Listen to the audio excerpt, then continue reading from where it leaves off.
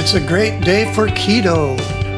My name is Liftar, and I'm bringing you today's keto tip. Welcome.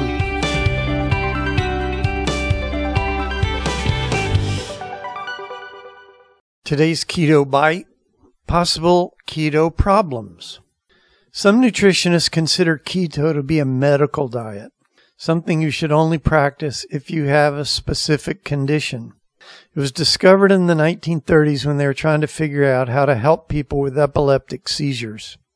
It is known to be a big help with PCOS, which is polycystic ovary syndrome, which can be quite a painful situation for some women.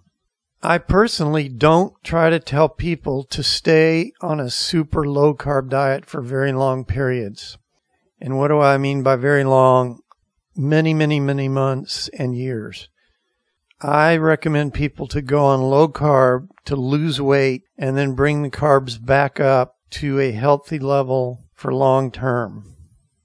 One way to go about this is just to see how you feel. High quality carbs like leafy vegetables have too many health benefits to leave them out of your diet over time. We're talking about two different things here.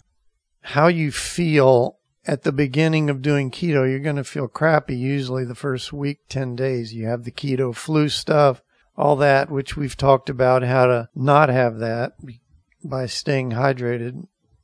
But after you've been on a diet for a while, you should start feeling normal, feeling good, feeling decent. If you don't, you should change something. You shouldn't just feel lousy for no reason. That's not a good diet. And a lot of times it's the carbs, because some people are genetically inclined to need more carbs than others. Your digestion will change over time. If your carbs are too low and the fat is too high, you'll change the actual bacteria content in your intestines. The way I recommend is for people to go on the strict keto. You can do it for a few months. I mean, it's not like in 3 days you're going to have health problems. But once you have lost weight, you should raise your healthy carb levels back up. So let's say you go on 20 carbs a day to lose a bunch of weight. You want to get it back up to 50 to 100 a day. And again, it's always healthy carbs. I'm not talking about eating cookies. We're talking about adding more vegetables in, maybe even fruit, healthy carbs. When you lower your carbs quickly, you can interrupt production of serotonin, which is the feel-good hormone. It's one reason people get cranky on the keto diet, but really people get cranky on every diet. And that's because diets change your body. They make your body go through a change in your chemistry and a whole bunch of other parts of your system. Keto can be a way of life diet. There are people who stay on it permanently as a way to keep their weight under control, and they just feel much better on the keto diet. And I personally think a lot of them it's because they are off of grains and gluten. Gluten causes so many problems with your health and the way you feel, especially if you're genetically more sensitive to it. So if you're going to stay on keto all the time, you really need to bring the carb levels back up, and you might want to mess with the protein levels a little too until you get the carbs back up to that 50 to 100 grams a day going forward. You should always be experimenting a little bit with your health to see where you land after the weight is gone.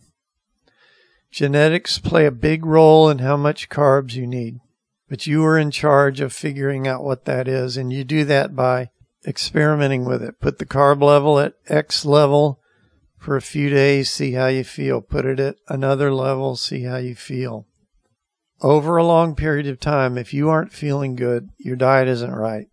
You should feel good when you're eating properly. Again, this doesn't include the first week or two when your body's changing. Over time is what I'm talking about. Cheat days are not healthy. Either be on keto or not. Do not yo-yo with keto. It can cause you real problems. It can cause heart problems. It can cause your body to not be able to switch on or off into keto.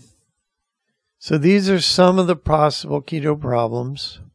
I just want you to know about them. Most people have no problem at all. They just do it and everything's fine. Just wanted you to know what to look out for in case you're one of those rare genetic cases that it doesn't work well with your system. And if it doesn't work well with your system, that's okay too. There's other ways to lose weight. Don't try to put a square peg in a round hole. But also don't just give up at the first sign of any problem. Experiment, see what works, see what doesn't. And that's today's Keto Bite.